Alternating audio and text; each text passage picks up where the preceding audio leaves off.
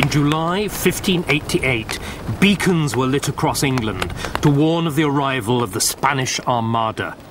Elizabeth's darkest fears had come true. England was at war. Open war at last. It was something that Elizabeth had twisted and turned for 20 years to avoid. Elizabeth hated war because it was so expensive. It was also unbelievably risky. The loss of Calais had destroyed her sister Mary's reputation, and Elizabeth well knew that a similar, unforeseen disaster could undo all her own work. Elizabeth loathed war because, as a woman, she couldn't lead her own armies. Instead, she had to give their command to hot-willed men who would disobey her orders and might even turn her own forces against her. The slide into war had begun nearly 20 years before. By the early 1570s, Elizabeth had triumphed over her opponents in England. She had seen off a rebellion and executed the ringleaders, including her own cousin, the Duke of Norfolk. There was a fragile peace in England, but Elizabeth was in constant danger. She had powerful enemies abroad, headed by the Pope, who, like a 16th century Ayatollah, had signed a fatwa on the Protestant English Queen. Whosoever sends her out of the world with the pious intention of doing God service, not only does not sin, but gains merit. Elizabeth had powerful Catholic enemies at home as well. Mary, Queen of Scots, had been Elizabeth's prisoner since her desperate flight from Scotland in 1568. Mary had a strong claim to the English throne through her great-grandfather, Henry VII. On her arrival in England, Mary identified herself passionately with Catholicism.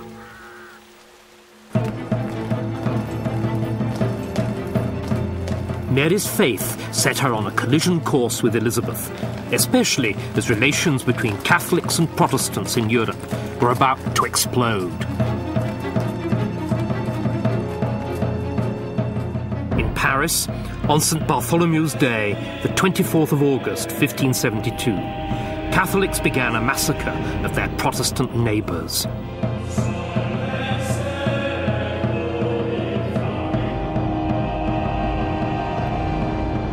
Everywhere there were people who fled, and others who ran after them, crying, "Kill! Kill!" There was no mercy, either for age or for sex. It was, in very truth, a massacre.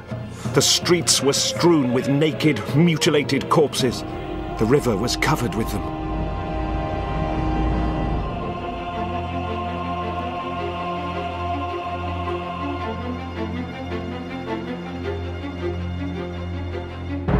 Sir Francis Walsingham, Elizabeth's ambassador in Paris, barely escaped with his life. The Queen recalled him to London and gave him a new job, masterminding England's security. Walsingham quickly identified public enemy number one. Nothing is more necessary than that the realm might be delivered of her. If the sore be not salved, I fear we shall have a Bartholomew breakfast. Mary was a figurehead for Catholics everywhere who wanted to depose Elizabeth. And Mary knew that there could be only one way out of her confinement. I will not leave my prison save as Queen of England.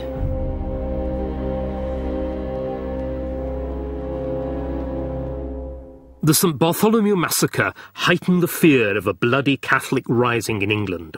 It also plunged France into civil war.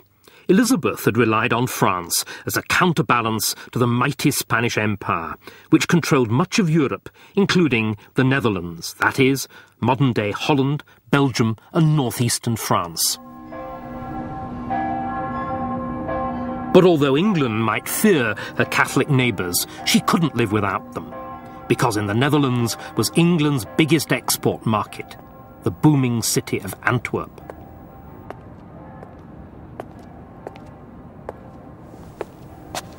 In 1532, the year before Elizabeth's birth, this magnificent new exchange was built. Antwerp was now a combination of the city and Wall Street. And the most important commodity traded was English wool. And the English traders held centre stage, doing their deals here in the middle of the trading floor. As usual, money talks, and the volume of the London-Antwerp trade meant that the Netherlands were normally England's chief overseas ally. And the rulers of the Netherlands in the 16th century were the Habsburgs. One of them was Philip of Spain, who had been married to Mary Tudor, Elizabeth's sister. When Mary died, Philip tried to keep hold of England by proposing to Elizabeth. But the new queen refused him. Neither Elizabeth nor her people wanted to be ruled by a foreigner again. The people of the Netherlands didn't much like Spanish rule either, and in 1576 they united behind Prince William of Orange. He was horrified by the brutality of Spanish rule, and he turned to Elizabeth as a fellow Protestant for help. Elizabeth now proved herself to be a queen of deception. Instead of intervening directly, as her father Henry VIII might have done, Elizabeth preferred to get others to do her dirty work for her.